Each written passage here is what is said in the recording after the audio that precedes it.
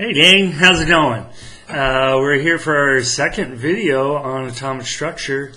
We need to talk about some electrons and what's going on with them. So get your pen and paper out and ready for some great notes.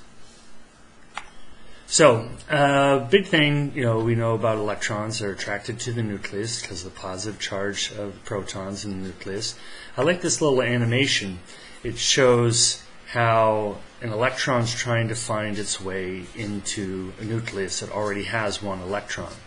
So, as we think of this electron is attracted to the nucleus, but it's also repelled from the other electrons. So again, this kind of push and pull situation going on here, and eventually it finds its spot and it fits right in there. So as we think of the dynamics going on with the protons and the electrons, we need to think that there's both parts going on. There's attraction and there's repulsion going on. When we look at the distribution of electrons, there's some terms that we need to talk about.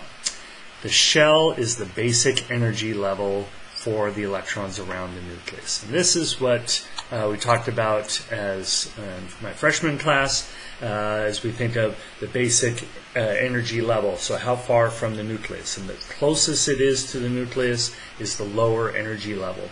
Just like taking something and raising it against gravity and you let it go and it's going to fall. If I raise it higher, I put more energy into it, it's stored in its position, and it can fall down because of that potential that it has. The same with, you think about a nucleus and an electron, and if I move that electron out, it takes a force pulling it out like that, and then it has more potential to fall back down. So the first closest shell to the nucleus is the lowest energy level, and then we go out from there like that.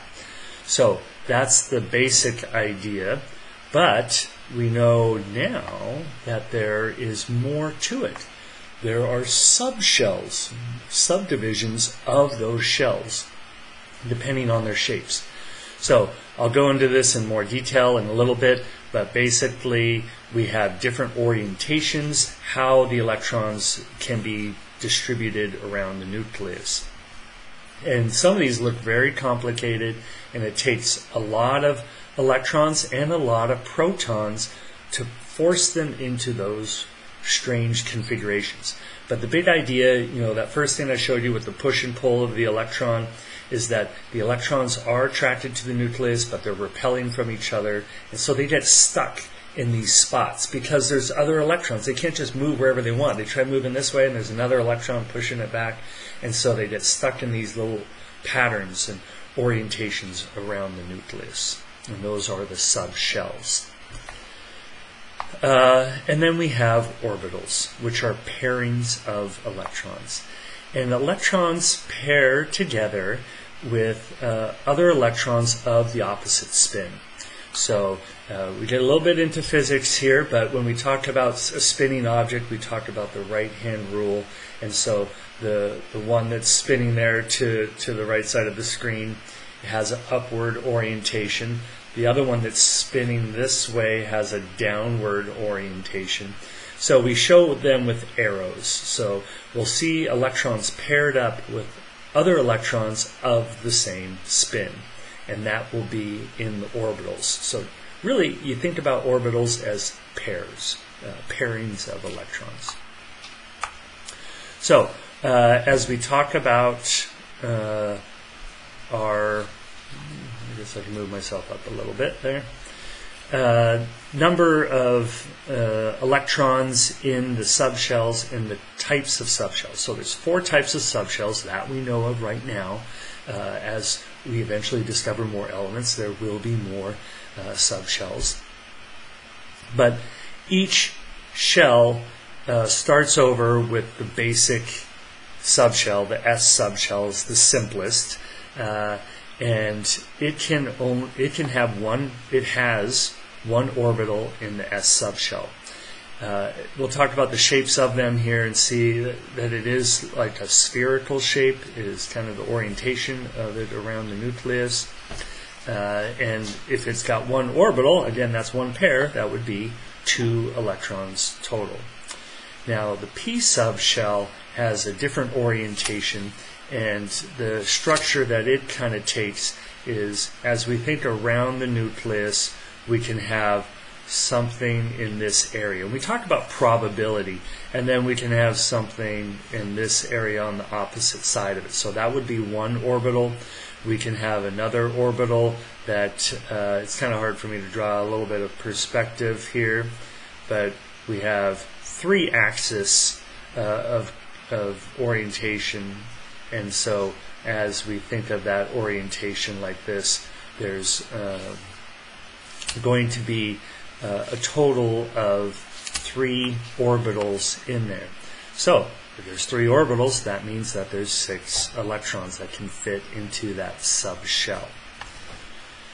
The D subshell is bigger again. They keep getting bigger. The D subshell can have 5 orbitals, which means that it can have a maximum of 10 electrons. Now you might be noticing a pattern. How many orbitals do you think the F subshell can have?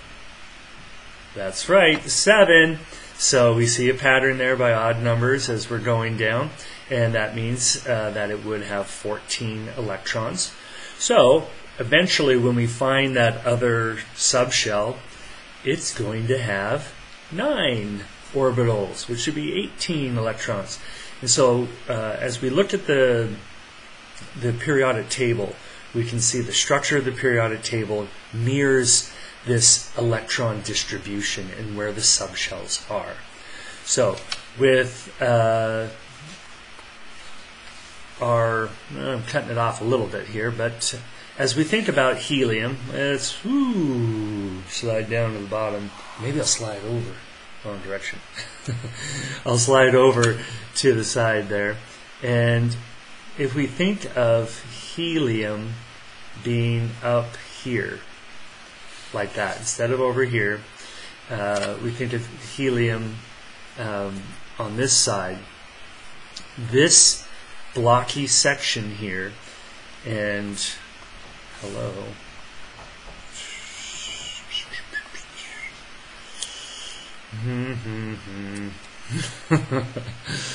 I want thicker, and I want to get rid of it too. Oh my gosh. There we go. Okay, sorry. I got medium line, and I wanted to get a different color.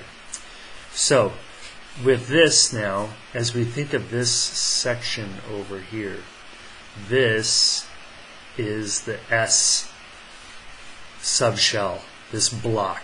And look, it's made of 2 elements there, right? Just like we talked about the 2 electrons being in the S subshell. Over here, we have a nice block that is 6 wide. And this is the P subshell. Those 3 orbitals make up 6 electrons as we go across the P subshell. Down here, we have a nice block that is 10 wide, and this is the D subshell. Excuse me.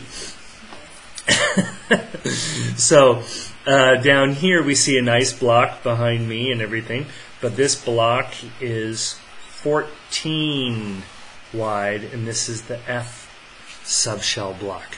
So when we think about the periodic table, we see all this blockiness of it. It's explained by how the electrons are distributed in these different subshells. So as we start to look at the filling up to a certain location, if I was to go to, let me change my color to green for sure. If I was going to go to aluminum, well, I would start off in the first shell in the S subshell here, and it would fill up with 2. So I would say in the first shell, I'm in the S subshell, and I put 2 electrons in there. So this is shell, subshell, electrons. So shell, here, subshell there, and then electrons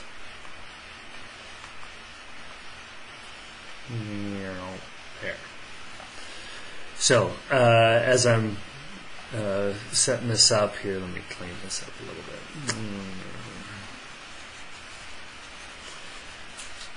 So as I continue on, so I filled the first shell. So now I'm going into the second shell. I'm filling up to aluminum, so I'm in the second shell now. And I'm in the S subshell again, and I'm going to fill that up with 2. And now I'm continuing on, but I'm still in the second shell, and I'm in the P subshell right now, and I fill this up with 6 electrons. Now I'm forced to come down here into the third shell, and again I'm starting over. Every time, each shell always starts with an S subshell, and it goes through that same progression each time. So I'm in the third shell now, I'm in the S subshell, and I filled that with 2. And now I'm coming over here, I'm still in the third shell, I'm in the P subshell, but I'm just coming right to there, and I only have 1 electron in that. So this is how we're going to talk about the orbital configuration for an element. And it'll give us more definition about what's going on with the element by looking at how the electrons are spread through the different subshells.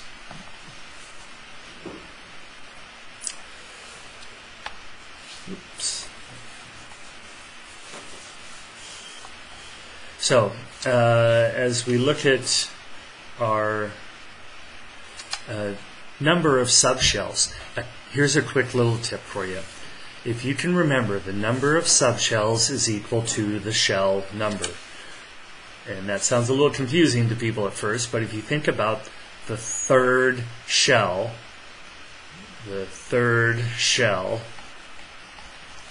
has 3 subshells. Right? The fourth shell has 4 subshells, right? So when we think about that third shell, it always starts with an S, and then it goes in that same progression, P, and then a D, like that. So the first shell only has 1 subshell. It only has an S, so it only has 2. The second shell has 2 subshells. It has an S and a P. The S only has 2. The P has 6. So that's a total of 8 in the second shell. Now, the third shell really is bigger. Freshman year, I talked about, we just did the first 20. We did 2, 8, 8, 2 for how the electrons were distributed in the shells. But we know more now, so we're going to be able to do any element that we're looking at on the periodic table. So the third shell has 3 subshells. It has the S with 2 electrons maximum. It has a P with a maximum of 6. And it has a D with a maximum of 10. So the third shell actually has 18 electrons in it, which makes sense. The first shell only has 2. It's the smallest. The second shell has 8. It's bigger than that first shell. It's encompassing that. The third shell is bigger yet, and it is bigger. It gets up to 18. So they do keep getting bigger, but it gets a little weird because they do overlap each other also. So that's something we're going to talk about here. So, got a web page I want to look at, and let's do this one. So, when we look at this orientation, and I like this animation because it gives us an idea of the energies in these orbital configurations. So, starting off with in the symbolization, we use the arrows to symbolize electrons of their spin. So this one has a spin going in the up orientation we would talk about, and then as we fill that, we'll have one that's going to go down in the other. So we'll have another arrow going in the downward direction for helium. But you notice what happens when I go from hydrogen to helium. It gets pulled down. And the reason is, what we're thinking about here with this idea is that down here, this is where the nucleus is. So these are being pulled down here. So when we just had one proton, there wasn't as much pull. But now for helium, it's got 2 protons, it's got more pull, and it's going to pull those in a little bit tighter. Now you also look at the energies. Hydrogen, it takes, there we go. Hydrogen, it takes 1,313 kilojoules per mole. And we'll talk about moles here a little bit, but this amount of energy to rip this electron off. As I go into helium, look how it went up, because we got more protons. It takes more energy to remove these electrons. So as we jump into lithium, we got more protons. Again, we see this 1s getting pulled down even tighter. But look at the 2s. This one electron is pushed out to this new level. When you think about these other electrons down here zipping around the nucleus, they are repelling this one electron here to a new level. So it's pushed further out. So look at the energy to remove that, 526 kilojoules. That's hardly anything, right? So that's super easy for some other element to eventually rip this electron off. Now, one downside with this animation is we start to lose some things. Really, that is down here with our orientation like that. You know, it's just being pulled down even lower out of the screen, and so that's what they're doing. So it's not like it's gone, it's still down there, it's just way down there. We can see the energy on it, it's way high now, 12,000 kilojoules. And you know, it's a bit higher for this one because we've added more protons. And as we go to boron, as we go to boron, we see now we're starting to get into that P section, the P block on the periodic table, and we're only 1 electron in there. Now, as I go to carbon, you might want to think that you're going to draw this other electron in here like this. But I always describe this as like, you know, kids getting on the bus. If there's 5 of you getting on the bus, you know, you're not going to all, you know, double up and stuff like that. You're going to be like, get away from me, I got my own seat. And the electrons do that too because they repel each other. So when we go to carbon, we again see it getting pulled down tighter, but we see the electrons spread out. They don't double up until they're forced to, just like you guys on the bus. So now oxygen, we've got to add another electron in there and double up those orbitals. And we get to neon, and man, that's a nice configuration there. It's got this nice completed shell. The 1s way down there we can't see, but for the second shell we see it's nicely completed with this total of 8 electrons. 2 in the S and 6 in the P. Now when we go to sodium, we're going to have to bump an electron out to a brand new level. And again, we're going to, well, we still see our 2s there. And look at the 3s with sodium, 373 kilojoules. That's super weak, right? And that's why sodium blew up in water, is because oxygen just grabbed this 1 electron super easy. The rest of it, this stuff's not coming off, right? You think of this second, the 2p, 3,991. Well, look at neon's 2p. It's only 2,206. Well, neon's super stable. It's not going to lose electrons to oxygen or whatever. So sodium would lose that 1, the 3s, but everything else is held in stronger than it was for neon, so nothing else is going to come out. So as we progress through, again, we see stuff dropping off the screen, but they're really there. And then we get to aluminum, so now we're in the 3p1 and 3p2, 3p3, 3p4, 3p5, 3p6, and we fill that up. Now this animation again is limited to just these 18. I wish it would go further, so we'll have to add that in ourselves. But keep in mind this idea of how the energy levels change with the number of protons. Again, that's why the number of protons controls what element it is because we see this progression happen as there's more protons, there's more pull to the nucleus. So let's go back to our PowerPoint. Now, as we have the absorption and emission of energy for the electrons in the atoms, and I've got another animation I want to show you for this. This is just for hydrogen, as you see here in the name.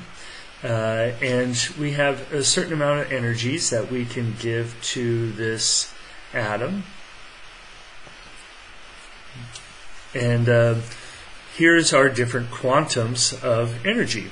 So if I give it the smallest quantum of energy, it's going to absorb that energy and it's going to get pushed out to a new level. Just like adding energy and lifting something against gravity, it has more potential to fall back down. Now, this electron will eventually fall back down. Might take too long for, oh, there it happened.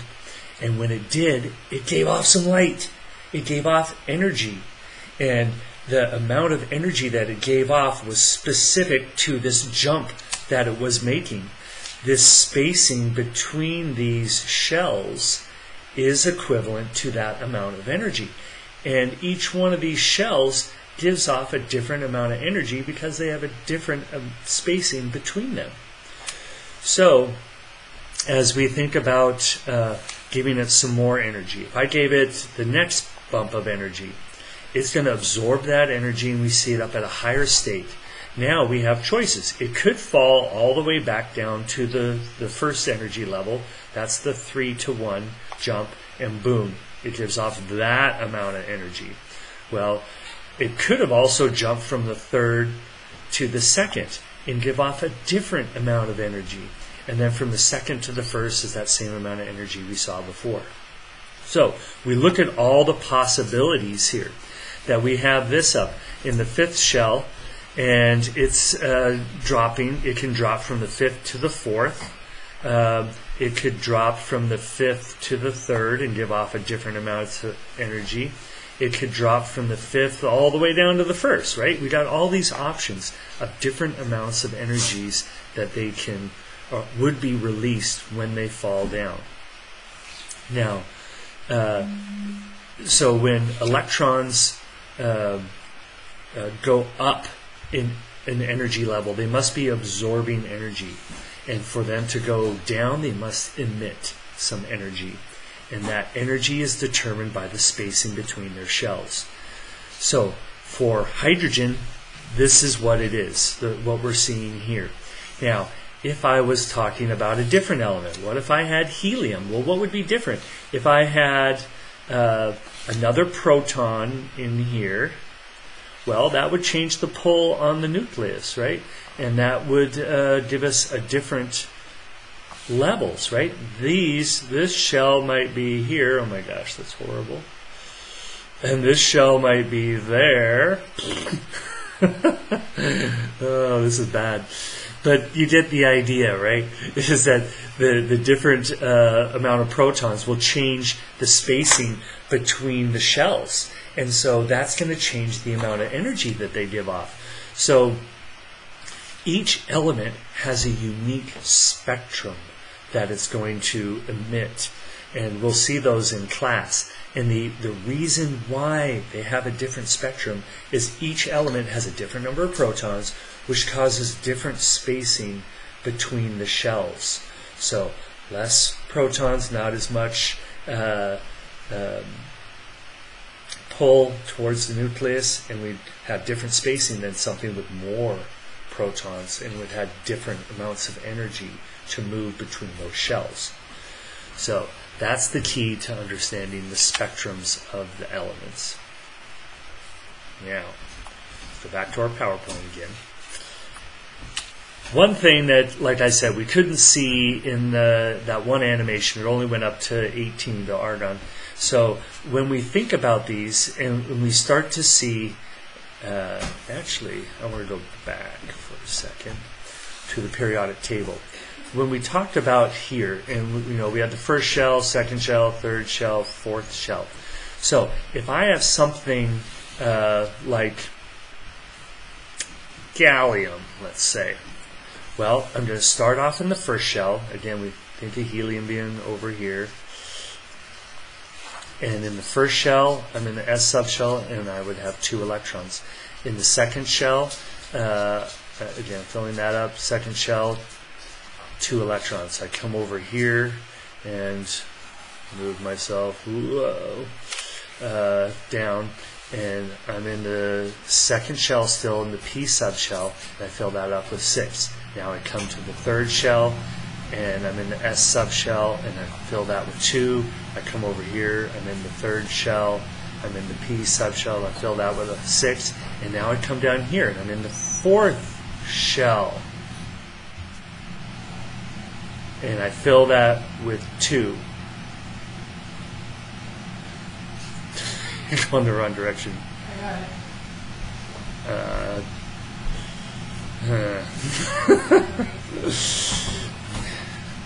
So in the fourth shell, I'm in the S subshell, and I'm filling that with 2. But now the third shell has 3 subshells.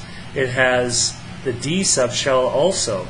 This is not part of the fourth shell. This is part of our overlapping. The 4S here comes before the 3D. This is the 3D, this whole block here. So this is where things start getting weird, is because the 4S comes in front of the 3D.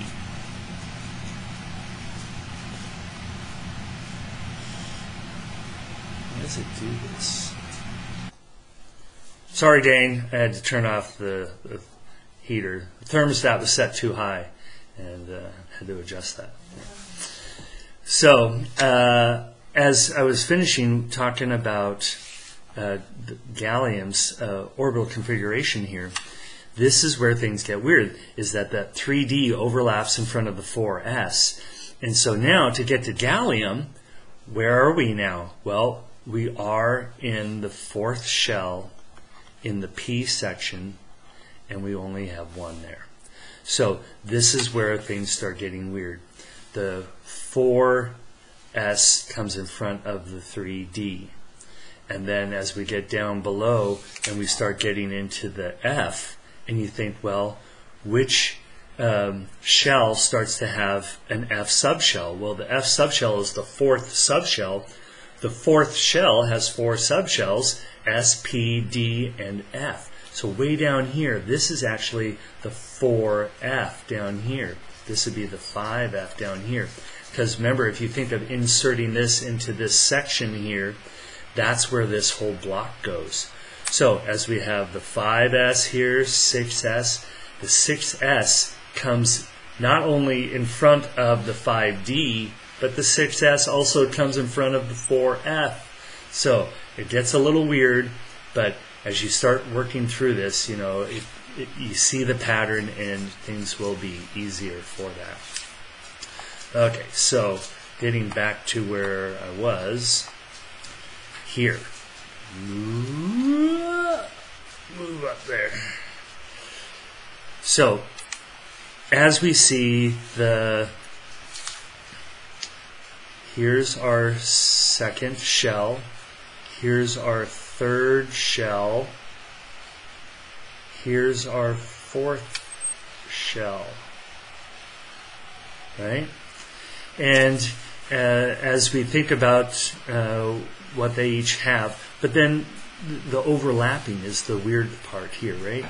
Now, you might be thinking, well, why the heck is the 3D actually part of the third shell? Why is not this 4S really part of the third shell if it's filling this way first? Well, the thing you got to realize is that D subshell is, I showed you pictures of it, and as we look at the crazy orientations that it has, it takes a lot of protons to force them into those weird configurations. when it first starts filling up, it kind of takes the easy way out, and it doesn't make those real complicated structures until it's forced to. So, but they do eventually get into a nice tight shell. At first, I like to show it like this with, where's my camera angle? This way. And the third shell has 3 subshells, and it's all backwards for me. The fourth shell has 4 subshells. So as we think of it doing this, but the 4s overlaps in front of the 3d.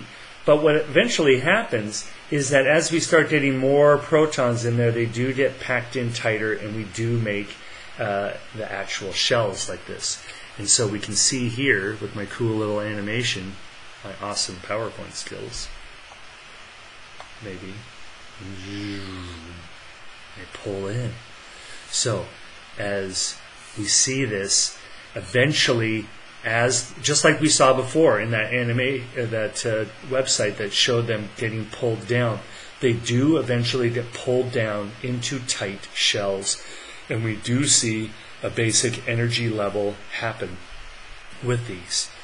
But as they're filling up, they fill up out of order, and that's the weird part. So it's a little strange, but you need some practice at it. So get on that homework assignment and start practicing.